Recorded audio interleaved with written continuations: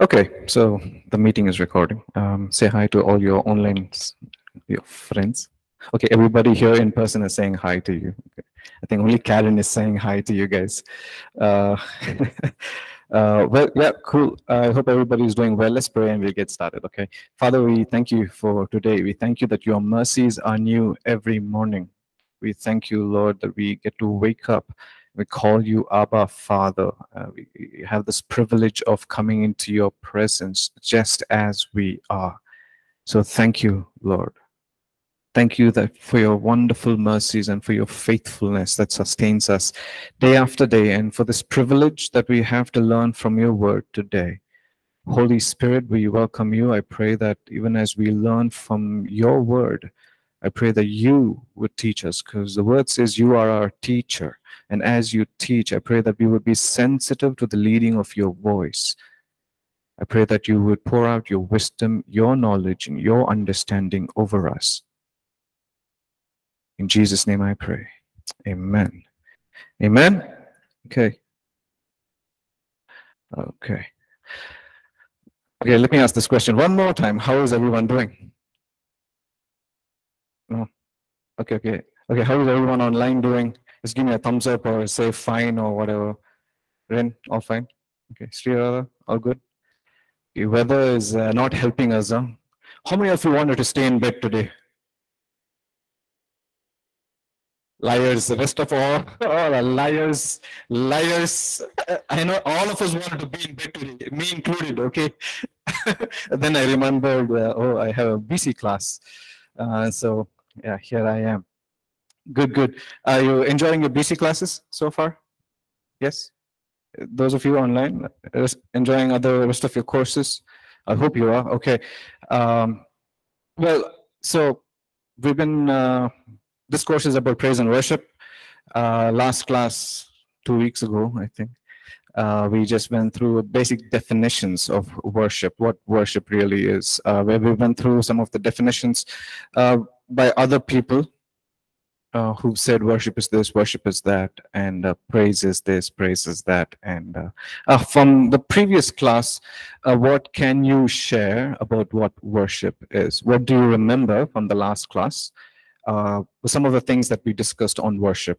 And if you online, please feel free to put it on the chat as well. What are some of the things that you remember? Yell it out, shout. It's an action, okay? It's an action, a verb. Yeah, it's you do things. Yeah, okay. Declaration, you say it. Okay, you have to declare it. Okay. Just from the last class, whatever you remember. If it's a wrong answer, I'm going to shoot you. No, I'm not. Come on, guys, online. What do you remember from the last class? So just feel free to share it on the chat. And yeah. Expressing your love, okay, to God. All right. What else? Acknowledging, okay. What? Only two of them was there in class last time.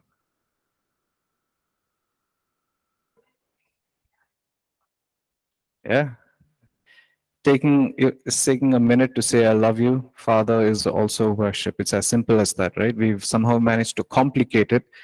Well, guys, come on, online, talk to me. Krisha, Jachan, Shivkumar, talk to me. Okay.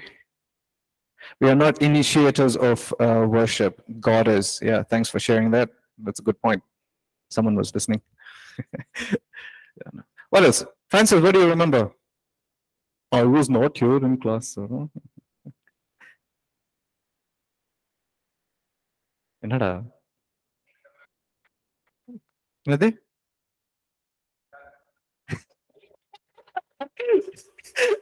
like that only. Well, that's very reasonable. Yeah. He's done something inside and outside of me. Okay. Thank you once again. Worship can be in any form, that is thanksgiving, gratitude, our love for Him. Okay, awesome. Thank you for sharing. Keep sharing on the chat section. I'm reading it. What else? What else? Yeah, sure. Beg your pardon? Dedicating your time to God. Yeah. Dedicating your time to God. One of my friends said one of the most expensive gift you can give someone is your time. Two things: your words and your time. So yeah. What else? What else? What else? Anything else? Surrender. Yeah. What about praise? Do you remember anything that we covered on praise? And sacrifice? Sacrifice is giving up, or it's in your notes. So sacrifice is all giving up or also taking on something. Okay. Judgment says submission, celebration, honoring, exalting God, to magnify Him because He is worthy of our worship. Yes, thanks, Judgment. And wait. Okay. Just hold on a second.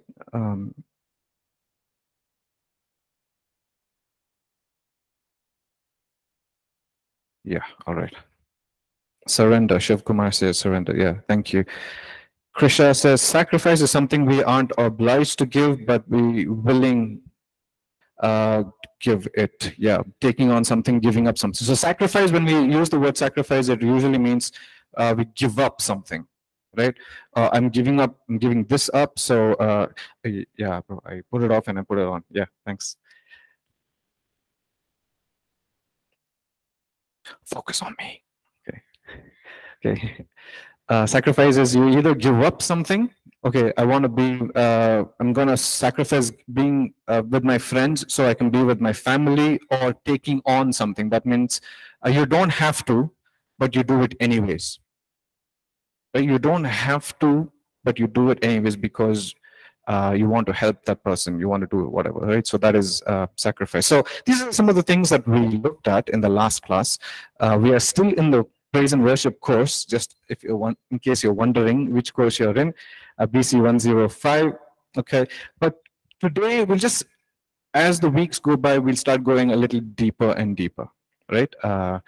So we'll look at postures of praise. Okay, some of the Hebrew words for praise in this class. Okay,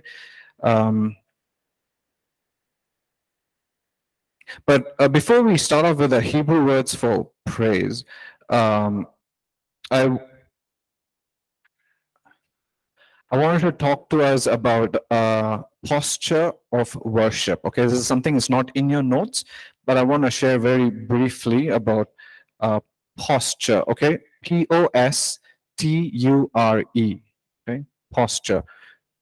Posture. Posture of worship. Okay. Does anybody know what a posture is?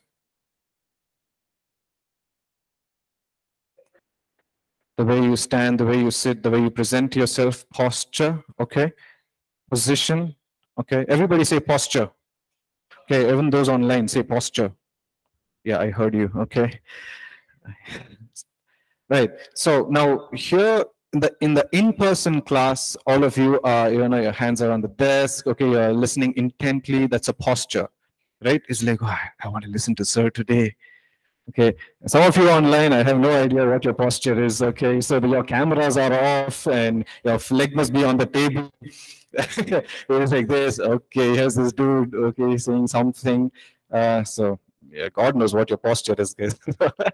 But your body language or your posture communicates something, right? It is communicating. What is communicating? You are telling something, isn't it?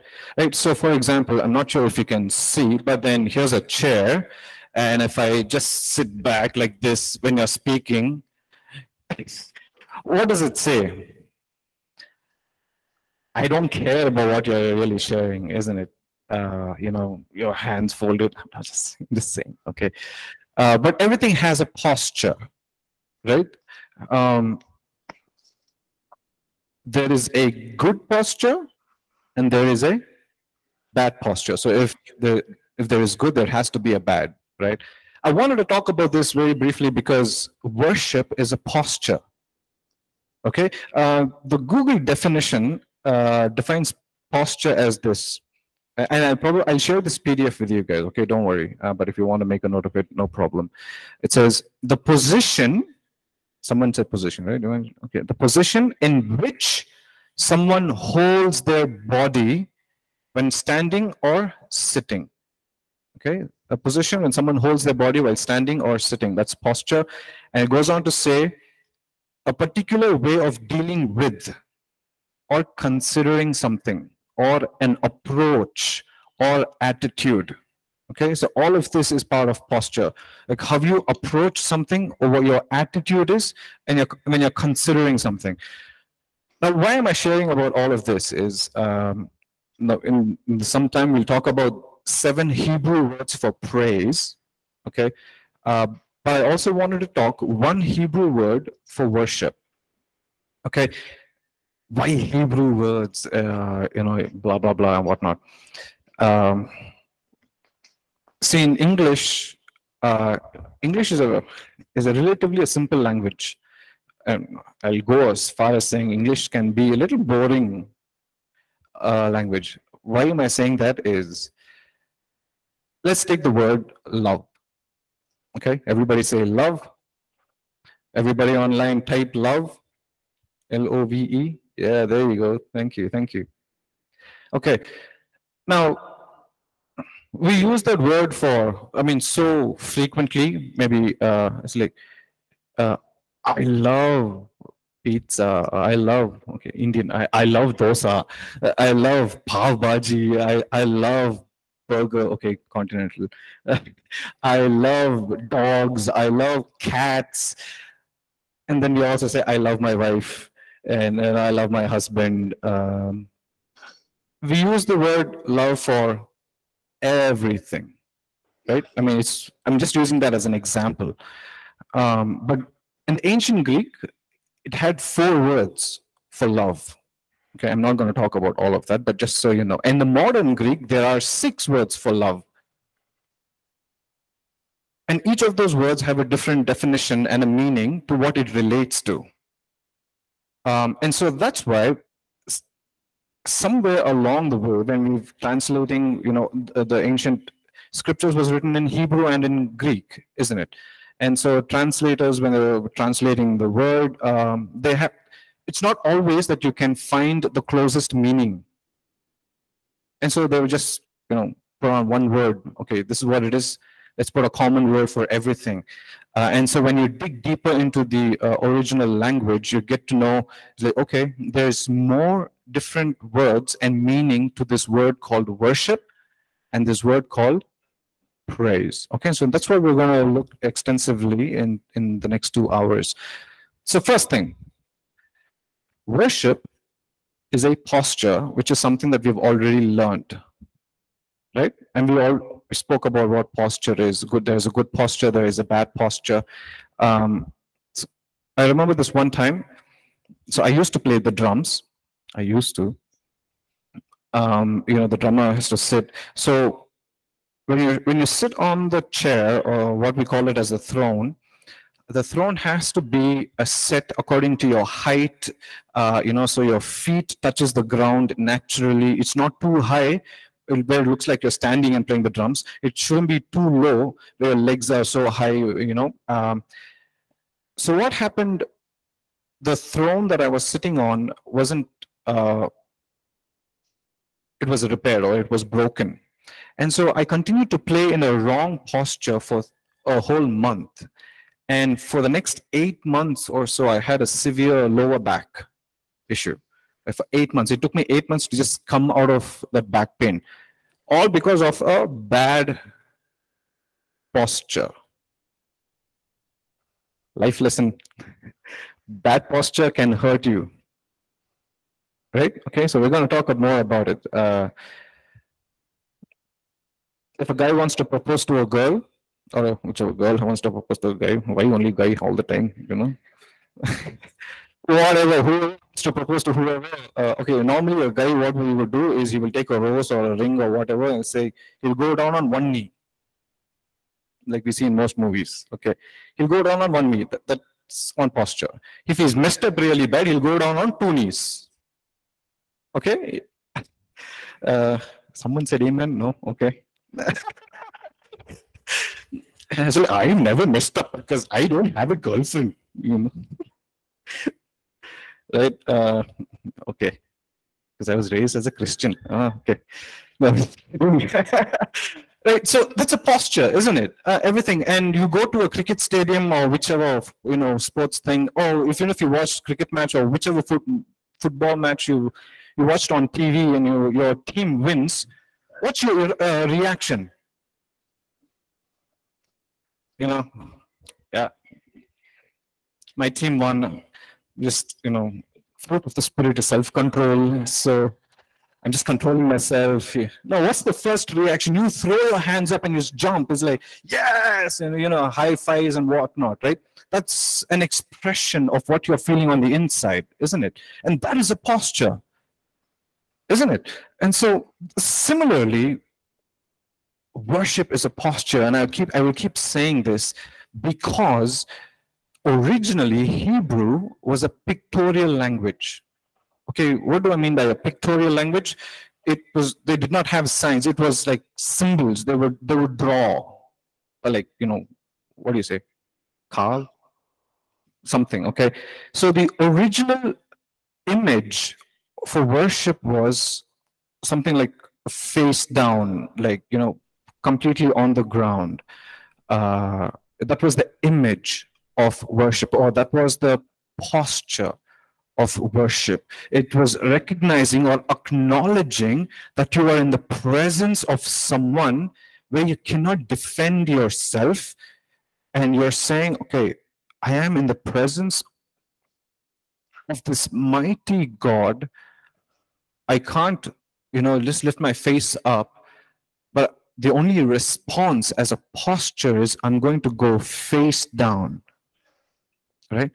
I mean, you think of this, there are so many times in the Bible when you read Isaiah chapter 6, which we will later, and Revelation chapter 4, you see these super angels, okay, crazy creatures, right? Okay. All right. Sorry, guys. Their posture is what? For example, Isaiah chapter 6, right? There are these angels called the seraphim. Okay, serapha, that simply means the burning ones. Okay, serapha means singular, seraphim means plural. Okay, so that's what they are. So they are the burning ones. What is their posture? With the two wings, they were flying. With the two, they covered their faces. With the two, they covered their feet. That's another posture of worship, is they know that they are in the presence of this awesome God, where, even they acknowledge that He is holy, He is set apart. And so the Hebrew people recognized the same thing and said, okay, this is the image of worship, is face down. Right? Hey, are you guys with me? Right, so, and then much later, they came up with this word, the Hebrew word for worship, write it down. It's S-H-A-C-H-A-H. S-H-A-C-H-A-H.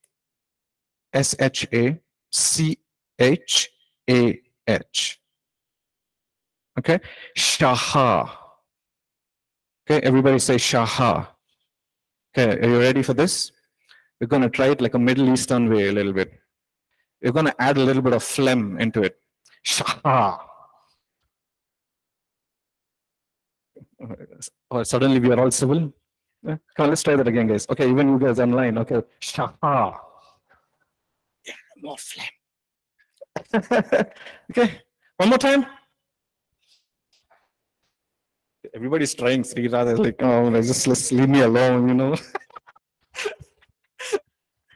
It's fun, but yeah, but that's the word, shaha, okay?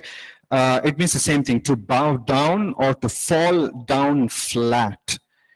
It means to put your face where it belongs, right? To put your face in its place. It's the ultimate picture of humility. Okay? It's the ultimate picture of humility and absolute surrender. If you've been hearing the APC's declaration that we do at church, this is God's word, this is God speaking to me, right? And towards the very end, it says, I am in absolute surrender. That means what you're really saying is you're face down. I have no control over myself. I give my all to you. I humble myself before you. You are my king. I am your servant. You do whatever you want to do with me. That is what absolute surrender simply means. That is the posture of worship. Right? Are you guys with me? Yes? Any questions or thoughts? Because I'm cool to continue. You guys following? Yeah, all okay? Yeah.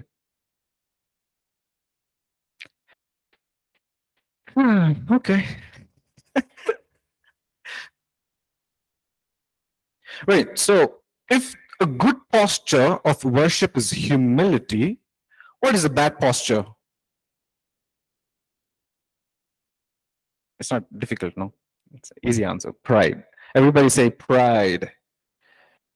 Pride. Okay, say it with a little proud in your heart. Okay, so say pride. They're like, no, no, Pastor. I'm very humble to be proud.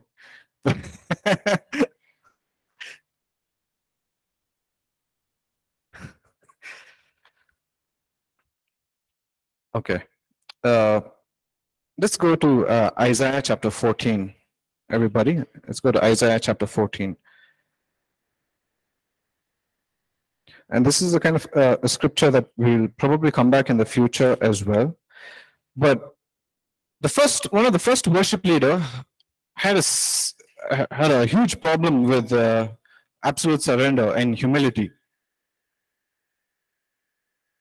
Okay, who do you think that is? Okay, I just want to read it for us. Isaiah chapter 14. I'll read it from verse 12. Okay, Isaiah 14:12 onwards. It says, "How you have fallen from heaven, O morning star, son of the dawn.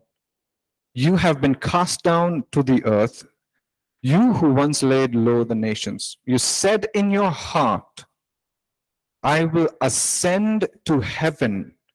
I will raise my throne above the stars of God. I will sit enthroned on the mount of assembly, on the utmost heights of the sacred mountain. I will ascend above the tops of the clouds. I will make myself like the Most High. But you are brought down to the grave, to the depths of the pit." Let's go to another book. Let's go to, very quickly, let's go to Ezekiel 28.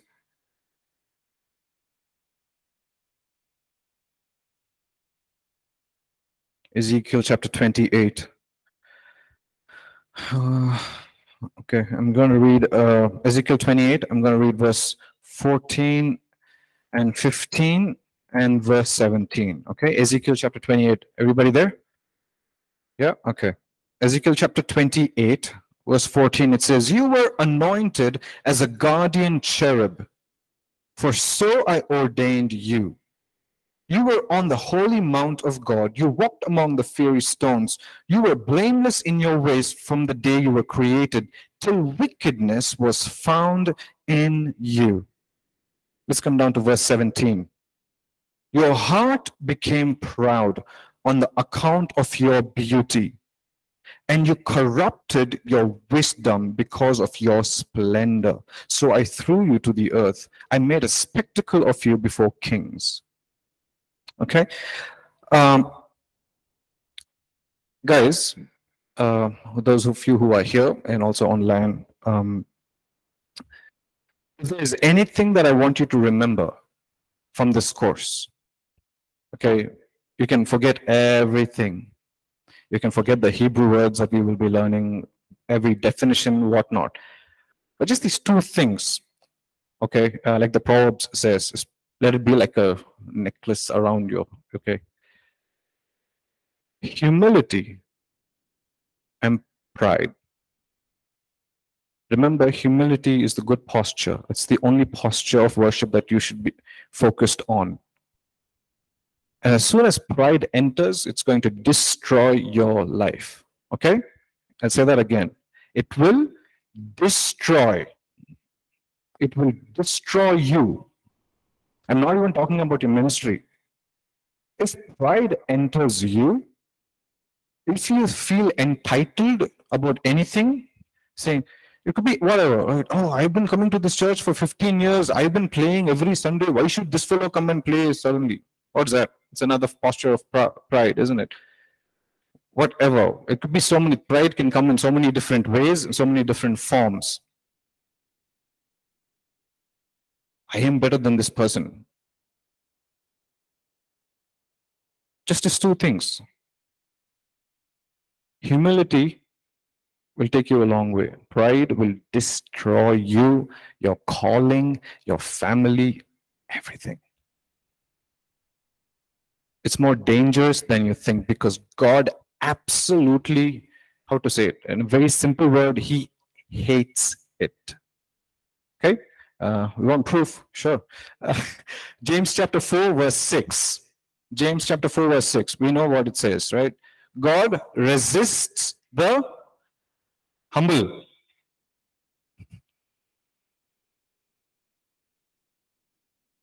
Hey, you guys online, all okay? Yeah. Yeah, James chapter 4, verse 6. God resists the proud, but gives grace to the humble. Right? What does resist means? Resistance. Resist. Everybody say resist. Resist. Okay? R-E-S-I-S-T. Okay? What does it mean? Push back? Push back? Okay, that's what it means. Resist means, okay, so in World War, World War I, World War II, when an army was coming against, say, okay, when the German army was attacking a certain nation, the English army resisted them. That means they were pushing them back. They were holding the other army back, right? That's what resistance is. When you don't want a certain person to come too close to you, they're invading your privacy, what do? You resist them. You push them back. They're like, hey, stop. Okay? Think about it. Here, this verse says, God resists the proud. Now, imagine, so I'm the worship leader, right? I lead worship in the church. I'm a worship leader. The last thing that I want God to do is resist my worship. I'm supposed to be the worship leader, but because of pride in my heart, God is like, He'll do to me what He did to Cain. He's like, yeah, please, no thanks. I don't care how good your music is. I don't care how good your voice is. I don't care how good you look. I don't care because your heart stinks. So I'm going to resist you. So the last thing that you and I want is to God to resist you. Right? I'm intentionally talking more about the bad posture because I think it's important. Right? Proverbs chapter 3, verse 34. Anybody? Proverbs chapter 3, verse 34. Someone go to Matthew chapter 23, verse 12. First one is Proverbs chapter 3, verse 34.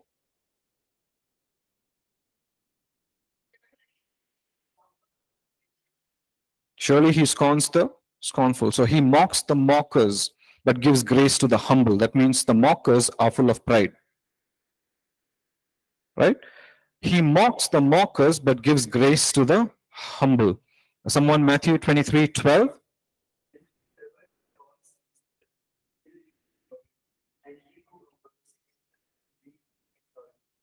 Okay, whoever exalts himself, whoever, self-promotion.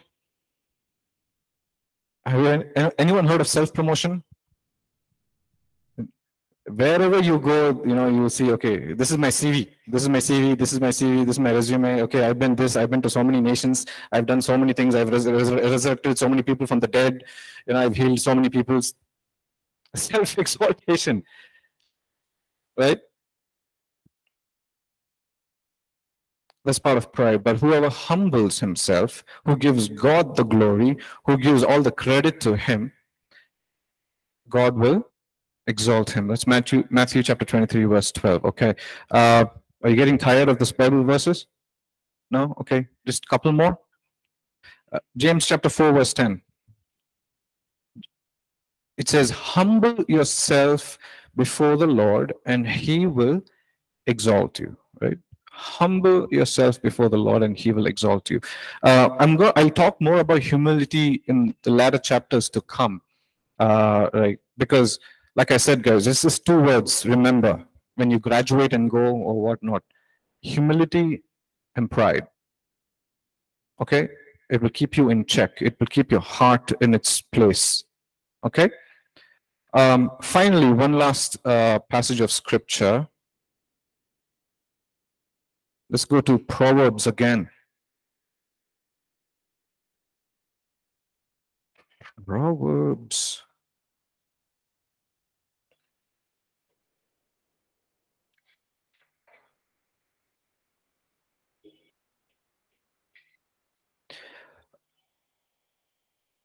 Well, I'm going to read two different chapters. First, you can make a note of it. Proverbs chapter 16, verse 15, and just another verse on pride. Proverbs 16, 18. Apologies. Pride goes before destruction, a haughty spirit before a fall. What is followed? Pride goes before destruction. Okay, can anybody else have another version? I have NIV. Yeah, NKJV, Message, whichever.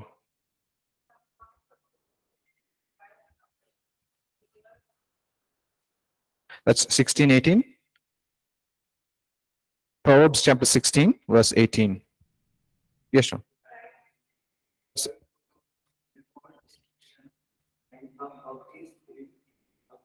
Thank you. Yes, sir. Yeah, sure. Go ahead.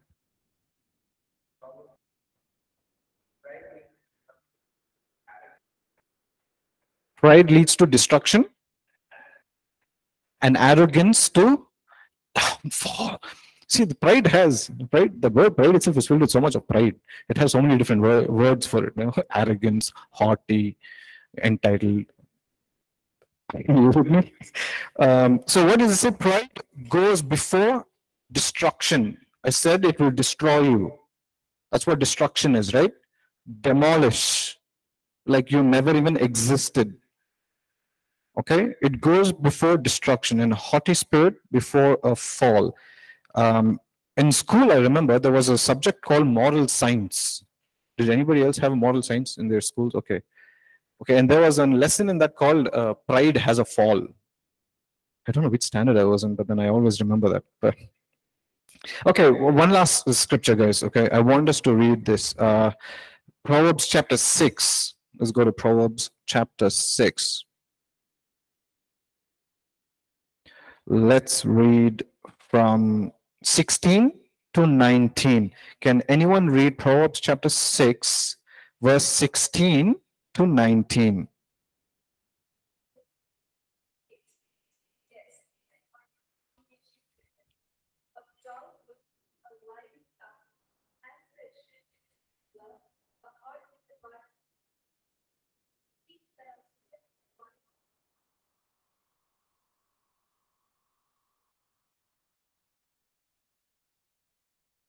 Thank you. Right, so there are 6 things the Lord hates. If you haven't highlighted that, you should. Okay, yeah, make it very colorful. The 6 things the Lord hates. Okay, if He hates something, we ought to know about it. Okay, 7 that are detestable to Him. First on the list. What is the first thing on the list? Proud look. Another word for pride. Haughty eyes. NIV translation. Haughty eyes. Okay. A proud look. Wow. The first thing on the list of things that God absolutely hates. And see the following. Okay. What all it leads to. A proud look kind of leads to a lying tongue, hands that shed innocent blood, a heart that devises wicked schemes, feet that are quick to rush into evil, a false witness who pours out lies, and a man who stirs up dissension among brothers.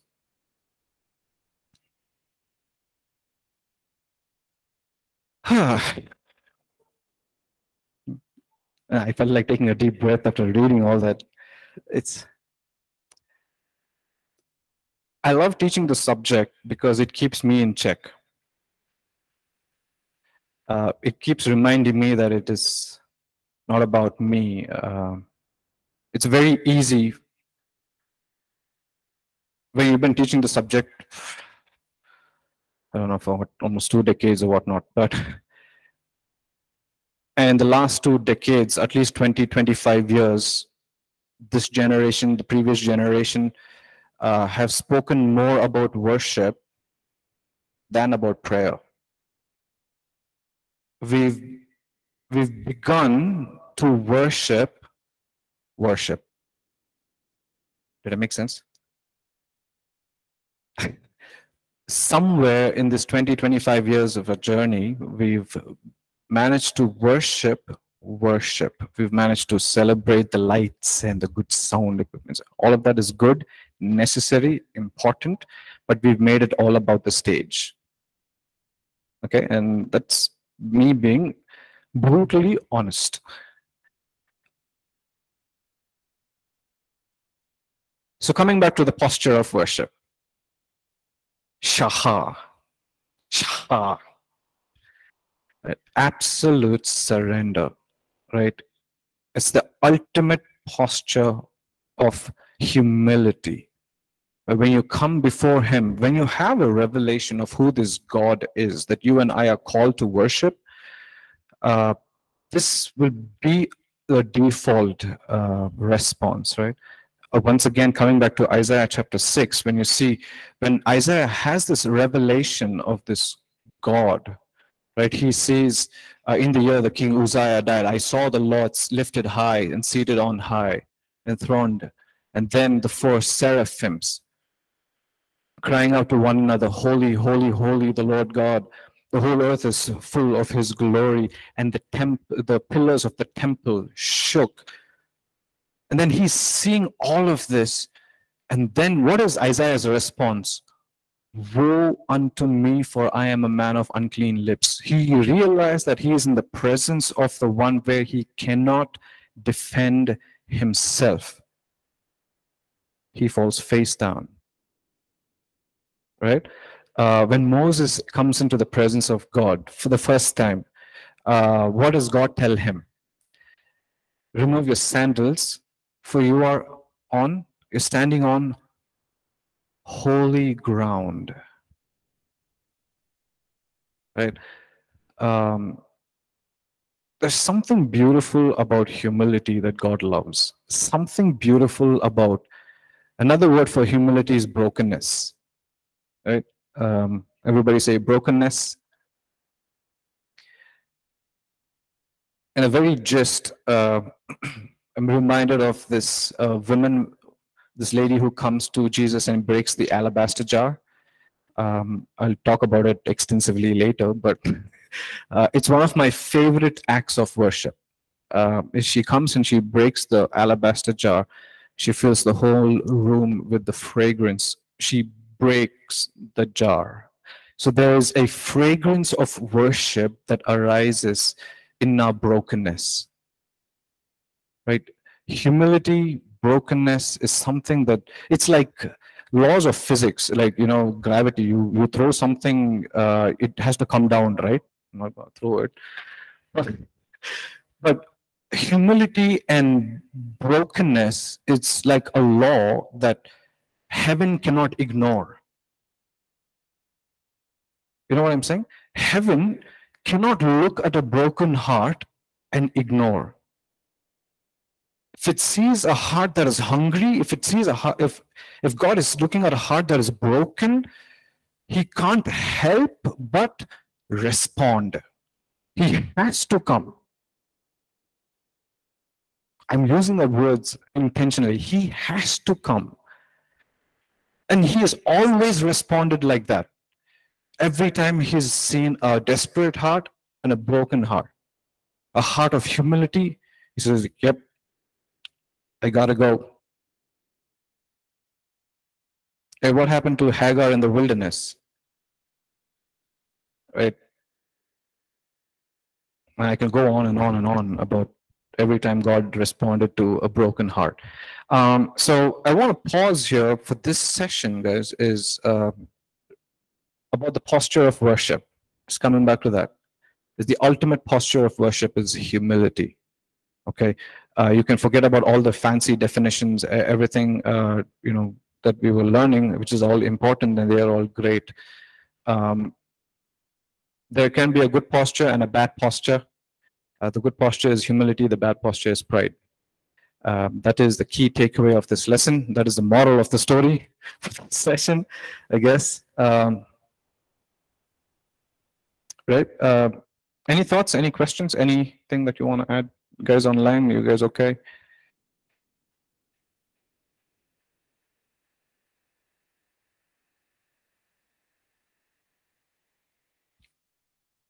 How's your posture in your room, huh? Yeah, any thoughts? Anything? Yes? Yeah. Sit down.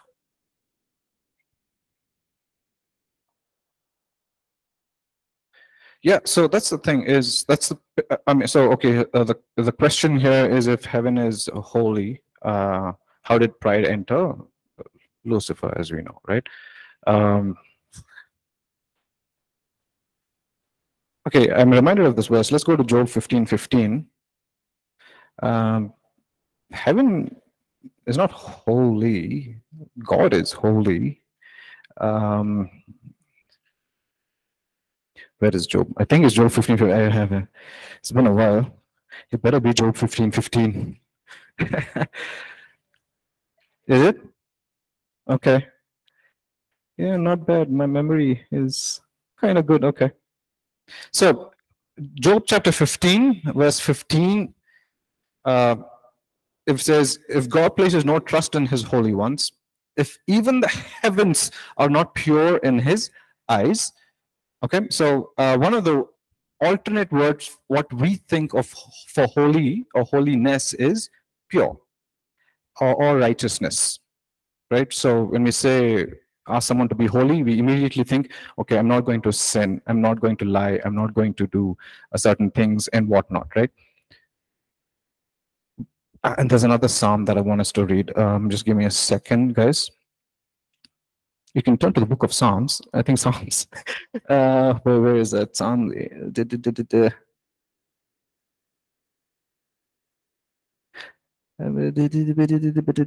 Okay, so Psalm 89. Psalm 89.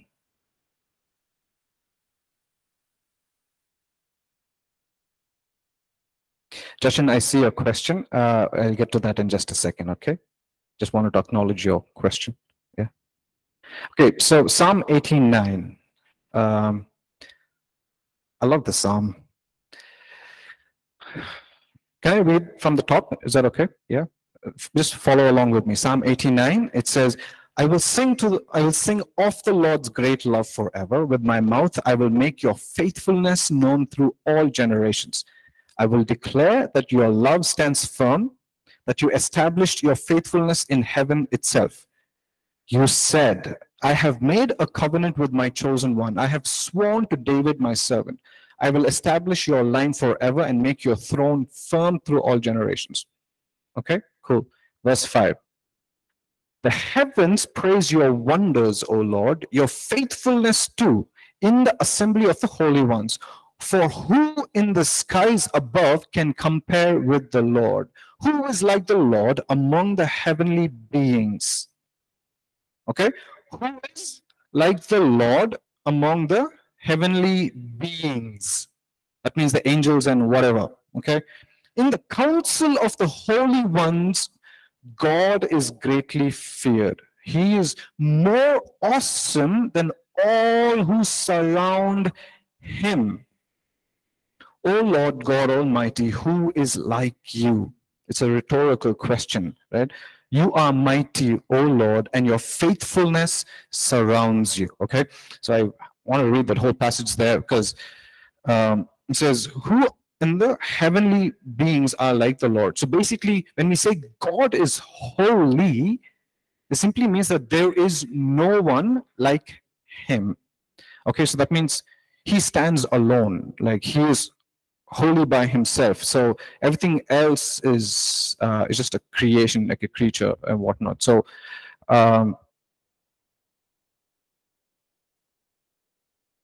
mean, to answer your question, God alone is holy. So that doesn't mean heaven in itself is like what Job 15:15 says, because in his eyes, even the heavens are not pure, because there is no one like him. And that's a beautiful reminder of who we are. Like Isaiah says that, right? So now that I've seen your holiness, I see how sinful I am. Like, woe unto me, for I am a man of unclean lips. Right? So, yeah, I hope that answers your question, but we can have a discussion.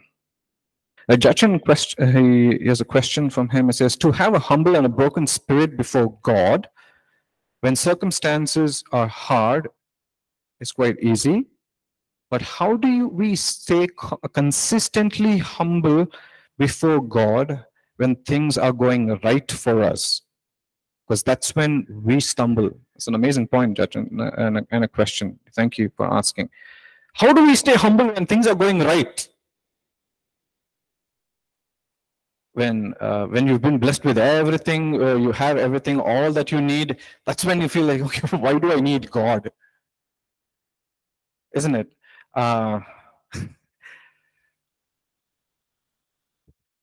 And that's when you need to realize that's when you need God more, right? When He's blessed you with everything. One of the reasons why David, from the shepherd boy, even when he became a king, one of my favorite Psalms is Psalm 23. Okay, Psalm 23. We constantly read in First Kings and second half of the Second Kings, and in the book of First Chronicles and whatnot. David will constantly go into a cave and to worship, right? Psalm 23 starts with this line, says what? The Lord is my. So the historians say he wrote this psalm somewhere halfway through when he was a king, like in his latter years of a king. So imagine this. David has had all the success possible by then. Yes, he's won many battles, many wars. He's a king of a nation. And then he reflects on himself and says, the Lord is my shepherd. In other words, yeah, I'm the king of a nation. I have everything that I need. I have people to do, and they will do whatever I tell them to do. But then he just pauses and he reflects and he says, the Lord is my shepherd. So just slowing down a little bit and acknowledging what God has done in your life will keep you on the right track. So that's one of the ways, Jachin, is reflecting back on God's faithfulness. Worship is not limited to time we spend in praising Him through a song or saying something verbally. It is a lifestyle. Yes, Nina, it is a lifestyle. Yeah.